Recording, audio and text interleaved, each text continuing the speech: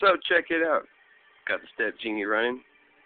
Nice little chip down in there. Of course, it's upside down from this planet, but you can just do like this. Stepgenie. 4 mosfets. 2 8-ohm resistors. Decided to put them in parallel. That way then I got 4 ohms of resistance, but it can handle 40 watts, so we're a little bit cooler on that. Got the motor spinning based off of our EMC here. Definitely took some tweaking, but we got it. This is the amperage that we're running. Not really going over 1.25.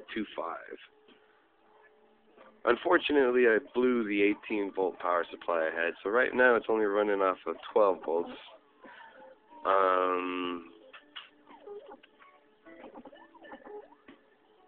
So we're actually running pretty slow here. Not nearly as fast as we were running with those STKs. Because here, actually, we can keep this thing from spinning.